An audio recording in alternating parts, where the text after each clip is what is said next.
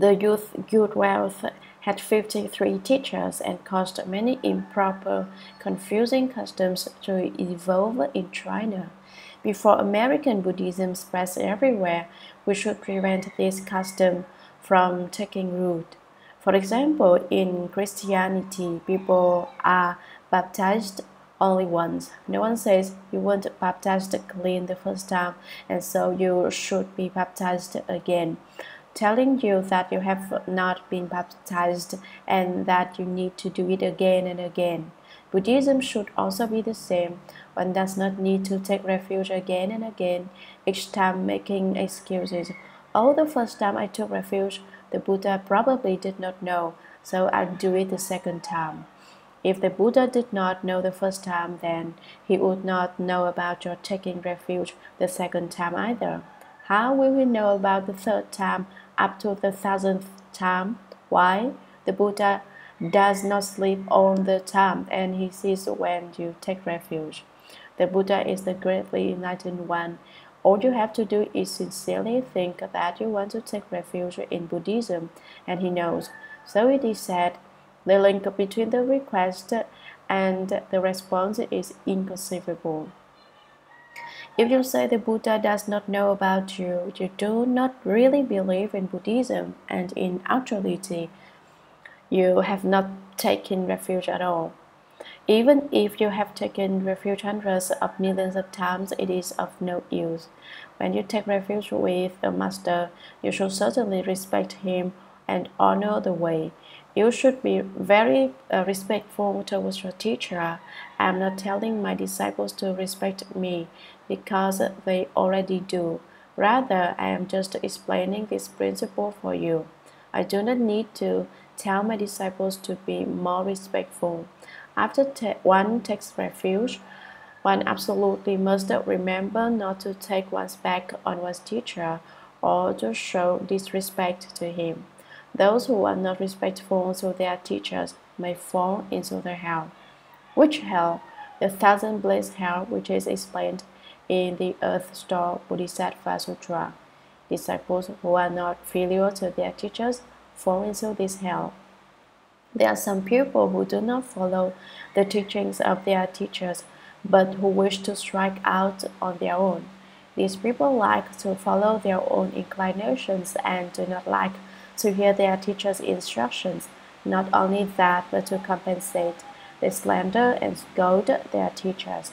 Do not think that this is the joke. There are all kinds of beings in this world.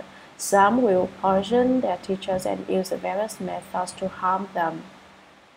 To sit in the teacher's chair is a mistake, and to play with his bow is a mistake. These acts are very dangerous, and only if the teacher tells you to use them is it permissible to do so. If you recklessly do these things, then it is a mistake. This relationship is very important, and you cannot do whatever you wish, because a disciple has no freedom when it comes to his teacher. You should never slander your teacher or talk about him behind his back. These kinds of actions are offenses created with the mouth. Sutra. Good man. If all the Buddhas of the 10 directions spoke continuously of the first common merit and virtue, for compass as many as find most of dust in ineffable numbers of Buddha lands, those virtues could not fully be described.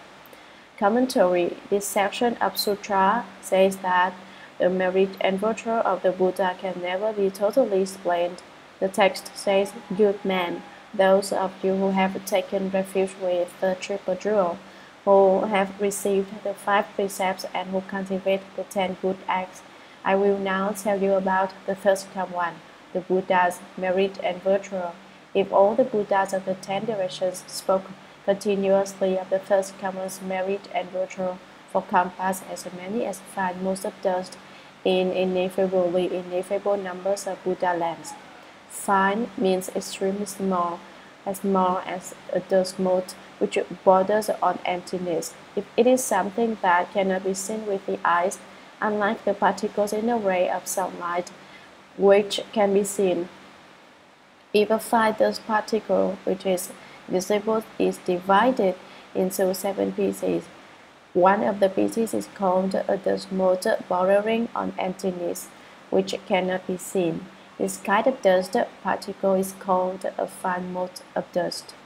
If the Buddhas of the 10 directions spoke continuously, means if they spoke without ceasing for as many kalpas as there are fine dust motes, perpetually speaking of the first one's merit and virtue, those virtues could not fully be described.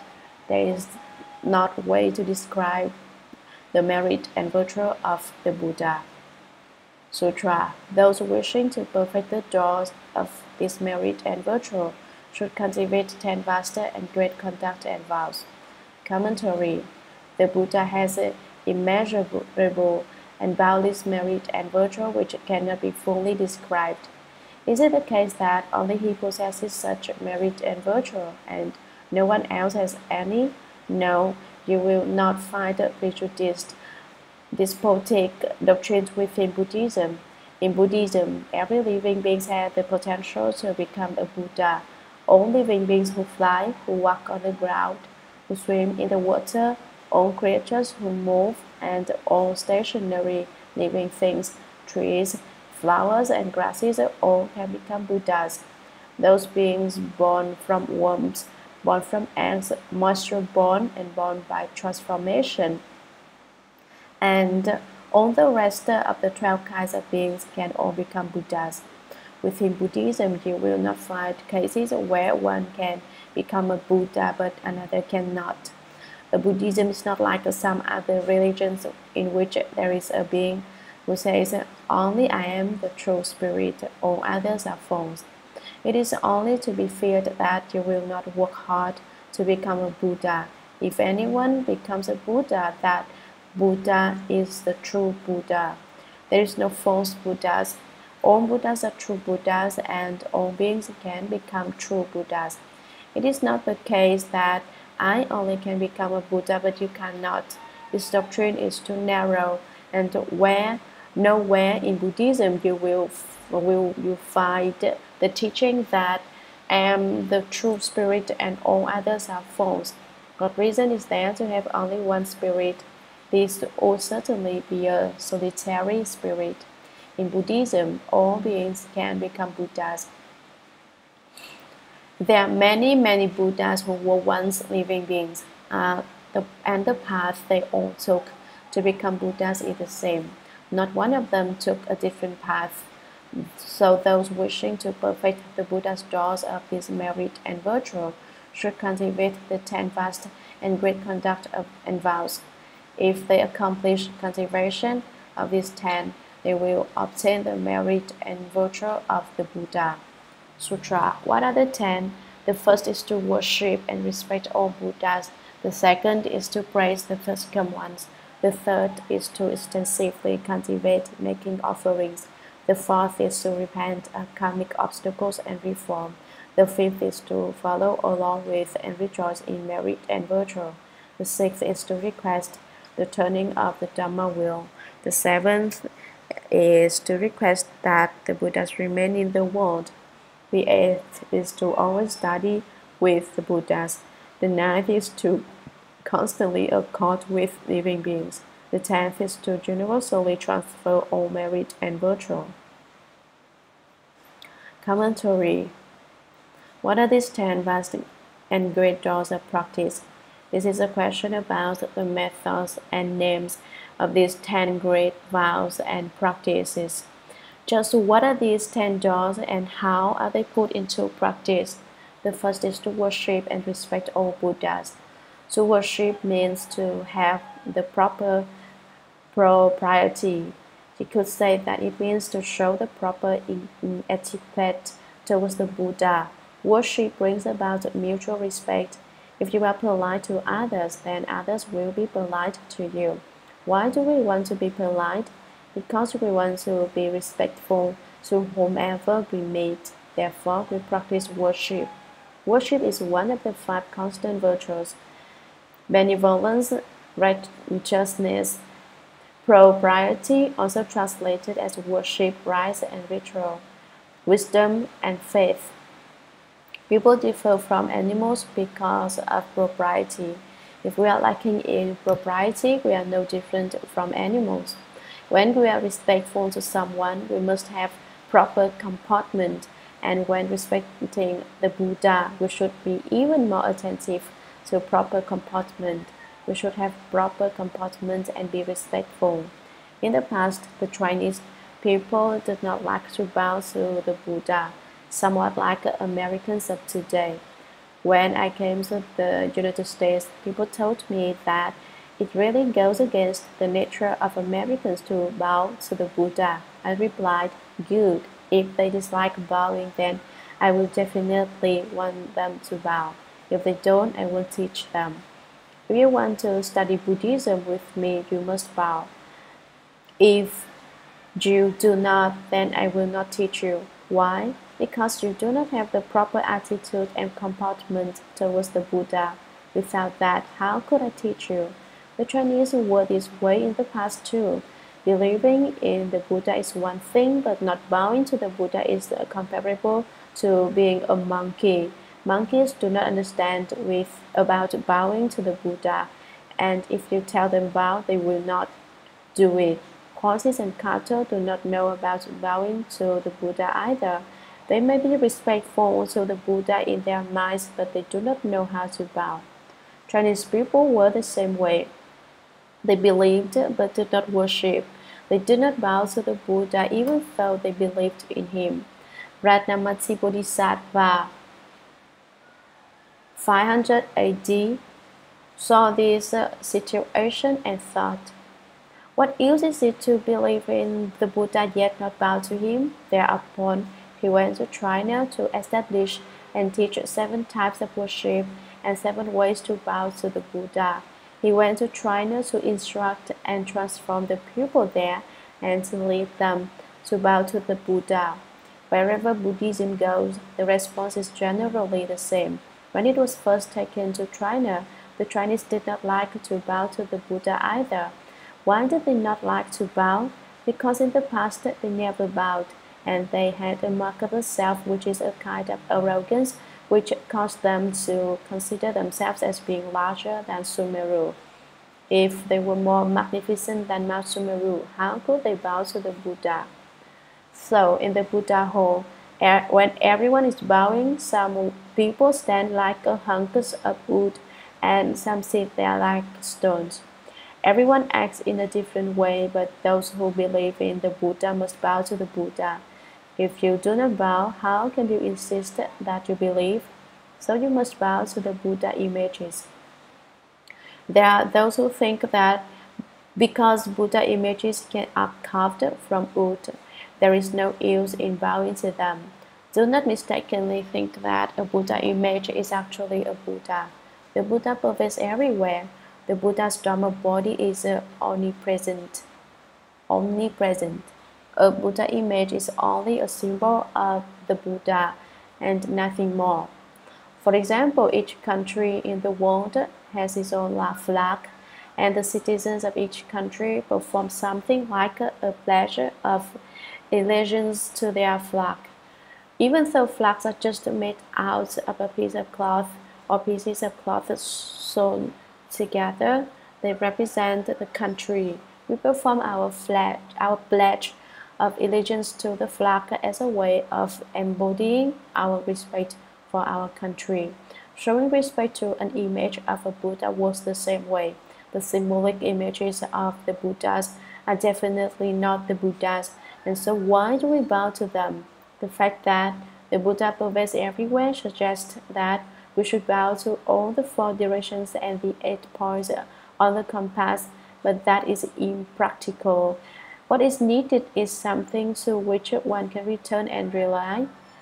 A symbol is needed to represent the Buddha. You do not run off to all the different provinces and countries to show your respect to the country. This would not be practical. So a flag is considered sufficient as an object of respect. Bowing to the Buddha works the same way. There are 7 different ways that people bow to the Buddha. The first is arrogant bowing, and describes a person who, although he or she bows to the Buddha, still has a mark of herself. When someone like this bows to the Buddha, it is forced and is accompanied by thoughts like this: what I am doing bowing to the Buddha? Why do I have to bow to him? A person like this becomes annoyed at being forced to put his head down. He sees everyone else bowing and feels that if he does not bow along with them, he will stand out. So out of embarrassment, he bows to the Buddha. Although he bows, his mark of self is still not empty. On the contrary, he is filled with arrogance. This describes the first kind of bowing, which is called arrogant bowing. The second kind of bowing is called seeking for fame. This category describes someone who hears others praising a cultivator saying, "That person bows often and really cultivates vigorously. He bows to the Buddhas, he bows to the sutras, and he bows repentance ceremonies. He is truly a diligent cultivator." Upon hearing the praise of this cultivator, he also wishes to be recognized as a cultivator, so he begins vigorously bowing to the Buddha. And although he finds pleasure in bowing, he does not truly bow to the Buddha. He is bowing for recognition. He is seeking recognition as a cultivator, and the pleasure he finds is in that recognition. And his dreams of fame. It is the category of bowing called seeking for fame. With the first arrogant bowing, you see others bowing, so you bow along, but you think to yourself, "Oh, this is really superstitious. Of what possible use could it be?" The second, seeking for fame, is not performed because you believe or do not believe. You bow because you see someone else bowing and receiving offerings, respect, and others' praise. Since you too wish to receive our offerings, respect, and praise, you bow to the Buddha. The third is called bowing with the body and mind concurring. What does this mean? It describes a person who bows when he sees others bowing. Both his body and mind go along with what everyone else is doing in mindless imitation, without the slightest concern as to whether bowing to the Buddha is beneficial or not, or whether it is reasonable or superstitious. You do not seek for recognition, you just follow along with everyone else, your body and mind concurring. This kind of bowing has no real benefits and no real faults. The fourth kind of bowing is called wise and pure. Wise refers to the function of wisdom, and pure refers to the development of purity. It describes one who uses true wisdom to purify his body and mind. People who are wise use their method to bow to the Buddha, and by doing so, he purifies the 3 karmas of body, mouth, and mind. When someone uses this fourth method to bow to the Buddha, his body karma is correct, inasmuch as he does not kill, steal, commit sexual misconduct, and so in this way, his body karma is purified. When he uses this method to bow to the Buddha, he entertains no thoughts of greed, hatred, or stupidity, but rather possesses the wisdom born from single-mindedly and respectfully bowing to the Buddha, and so the karma of mind also becomes pure. When someone bows to the Buddha, he also recites the Buddha's name, and by doing so, or by holding and reciting sutras and mantras, his mouth karma is also correct and devoid of any harsh speech, false speech, irresponsible speech, or duplicity, and is thereby purified. When the 3 karmas of body, mouth, and mind are pure, this is called wise and pure bowing, with which one uses true wisdom to bow to the Buddha. The 5th kind of bowing is called pervading everywhere throughout the Dharma realm. What does this mean? It describes one who, when bowing, contemplates, "Although I have not yet become a Buddha in body, My mind's nature fills the Dharma realm. As I bow before this one Buddha, I bow everywhere before all Buddhas. I am not just bowing before one Buddha. My transformation bodies bow before each Buddha, simultaneously making offerings to all Buddhas and Bodhisattvas. Consider that everything is made from the mind alone, and so one's mind totally pervades the Dharma realm. One's bowing practice totally pervades the Dharma realm. What is the Dharma realm? All of the 3,000 great thousand worlds are contained within it. In fact, nothing is outside of the Dharma realm. With this kind of bowing, you contemplate your respectful bowing as it totally pervades the Dharma realm. This bowing is called pervading everywhere throughout the Dharma realm. The sixth is called sincerely cultivating proper contemplation.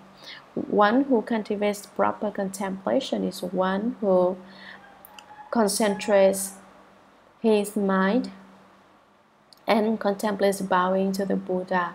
Bowing to the Buddha is bowing to the Buddhas of the Dharma realm. Bowing to the Buddhas of the Dharma realm is just bowing to one Buddha. This is because all Buddhas of the 10 directions and the 3 builders of time share one Dharma body in common, and all Buddhas' countries and ways are identical. A concentrated mind must be used to bow to the Buddha, to contemplate the Buddha, and to cultivate so that you will not have false thoughts. It is not considered to be proper contemplation if, when you are bowing, your mind runs off to the movies or to the racetrack, or goes off hunting, or to a dance hall, a bar, or restaurant. You do not need to purchase a ticket for your mind to travel off in all directions, with no travel arrangements at all. Suddenly it is in the heavens, and suddenly it is on the earth.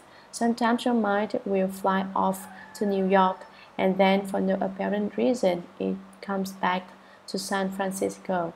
You think, oh, I was here bowing to the Buddha, and then I went to New York only to fly back to San Francisco again. This must be a spiritual power. Now, in fact, this is not even a ghostly power, let alone a spiritual power. It is nothing more than false thinking, and is called deviant contemplation or improper contemplation. If you cultivate with proper contemplation, then you will not have these false thoughts. You would bow to the Buddha with one mind which is not divided. Sincerely cultivating means that when you bow once, it surpasses bowing 1,000,000 bows made by someone who bows while false thinking. So in cultivating, when you reach the gate, then you enter. You should understand this Dharma door, because if you do not, then when you see others bowing to the Buddha, you will not bow the way that they do, but instead will think, oh, as soon as I'm finished bowing, I'm going to have a cup of coffee, or perhaps I'll have a drink. People like this have no control over their minds, and after they have finished bowing, they run off to have a drink. The problem is that not only do they themselves go out to drink, but they drag everyone else out with them. This is really pitiful. This is not cultivating purely with the proper contemplation, but is a form of deviant contemplation, because if you have false thoughts while you are bowing, your worship is devoid of any merit and virtue.